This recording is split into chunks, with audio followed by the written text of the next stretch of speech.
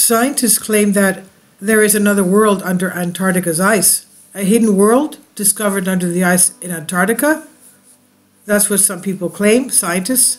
A discovery was made not too long ago by the Wizard project, which showcases the fact that there are massive wetlands underneath the ice of Western Antarctica that could house life unseen anywhere else on this planet.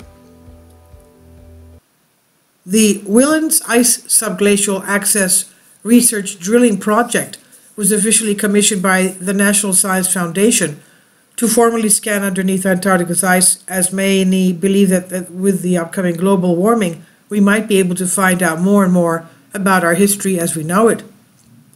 The discovery in itself was made around 2,700 feet below the ice, as they reported that they found the Lake Willems to see where it led them, only to find out that a massive space 2,700 feet below the ice exists there.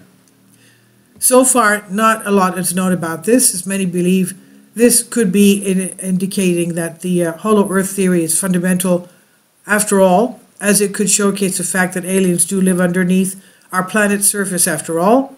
Who knows, maybe after we drill down into the wetlands, we could come across another life form as well, including aliens, reptilians, or even humans that have opposed our society's norms and decided to create their civilization under our noses.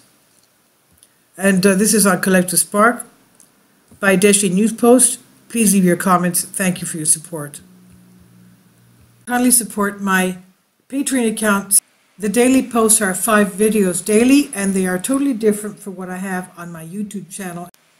Thank you so much for your support and that you find all my content so interesting. You'll find the Patreon account details in the description box